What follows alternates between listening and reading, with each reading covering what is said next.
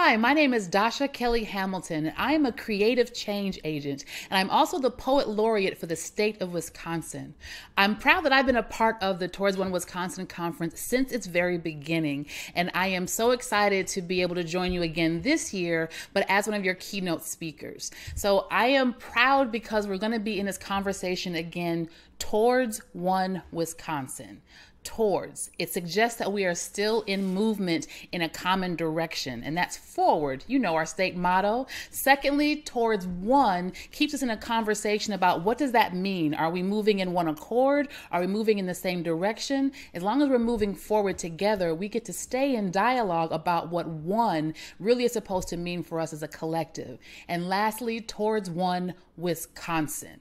How can we continue to stay in dialogue so that this state isn't just a place where some thrive and some survive, but that everyone can call this place home?